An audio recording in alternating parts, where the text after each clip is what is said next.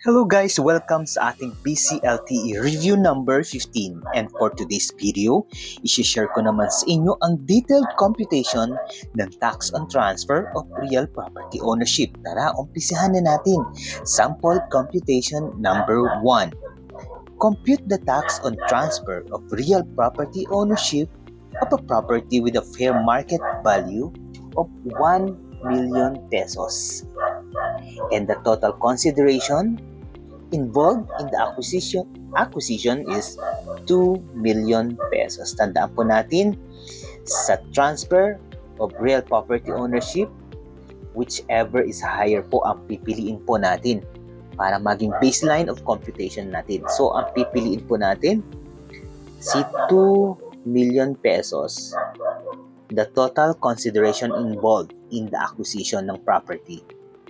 So, if the property is located in the province, ang formula po natin is 50% of 1%. Si 2 million, i-multiply natin sa 50%, then 1%. So, ang total po niyan is 10,000 pesos. Papaano naman kapag sa city ang location ng inyong property? So, the formula is 75% of 1%. Si 2 million, i-multiply po natin sa 75% of 1%. So, ang transfer tax payable to the city is 15,000. So, ganun lang po. Tandaan nyo po yan. Yung formula na yan, whichever is higher sa fair market value and the total consideration involved in the acquisition. Yan po. Okay. Next po natin, sample computation number 2.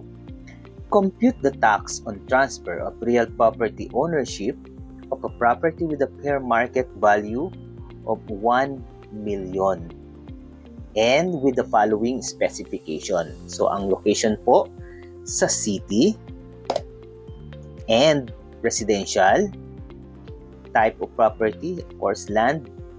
Ito naman ay ipinamana. So, ang mode of transfer is inheritance. So, ang descendants death o yung kamatayan ng tagapagmana, ang petsa, date, is December 2015. So, tatandaan niyo po yung mga date na yan, yung mga year na yan. And ang payment of transfer tax is 2019. So, ilang taon na po yung lumipas bago po nagbayad ng transfer tax? 2015, 16, 17, 18, 19. Almost 4 years. At tandaan natin na every 3 years nagkakaroon po ng general revision. So, dahil ang location niya ay city, so, si 1 million na fair market value ay i-multiply natin sa 75% of 1%.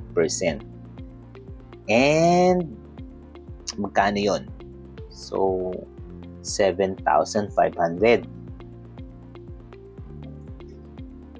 At dahil siya ay almost 4 years na bago siya nagbayad, may interest na ito na 70, naka-maximum na po tayo, 72% kasi 3 years na po ang lumipas kasi 2% monthly ang interest. So, 12 times 224. So, something like that. So, naka-maximum na po tayo na 72%. Ang interest po niya is how much? 5,400.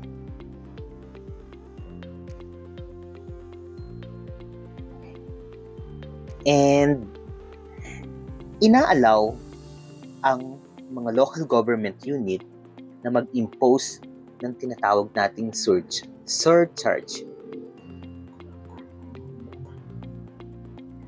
na 25%.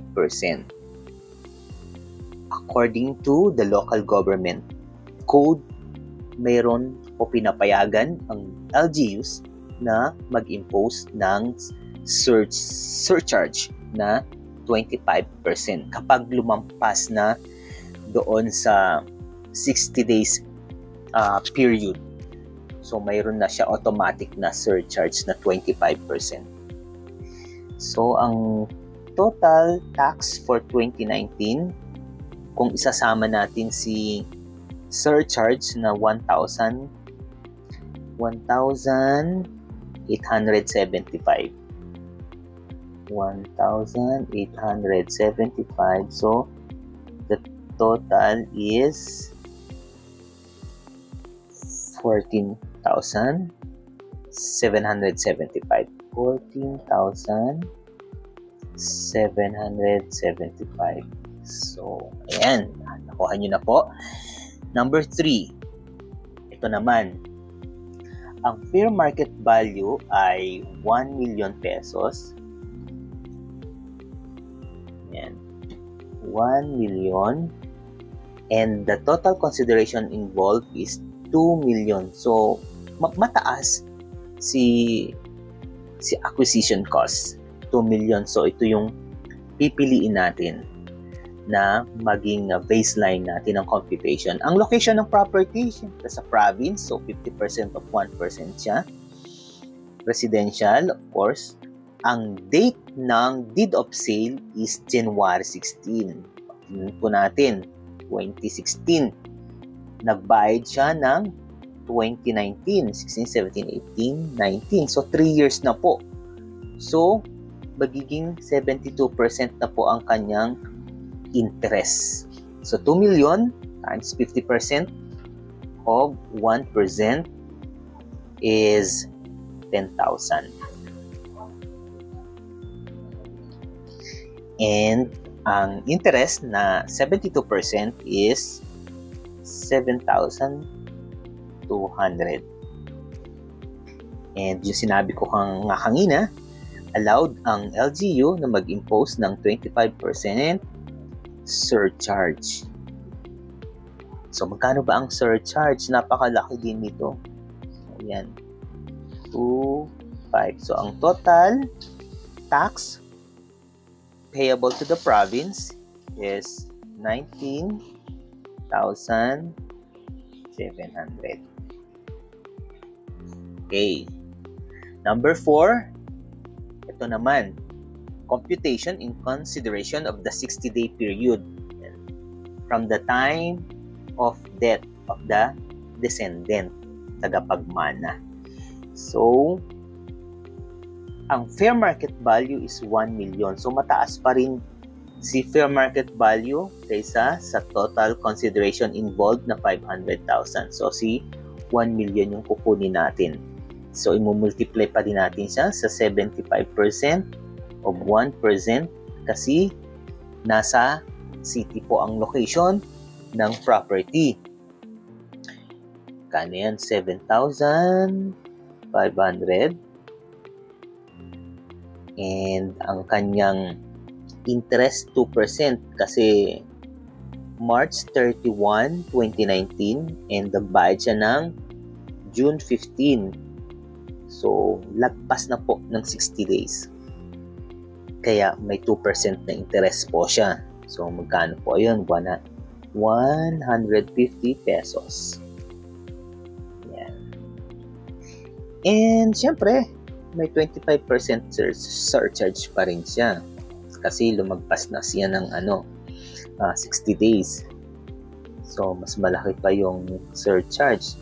1,875. So, ang total tax is 9,525.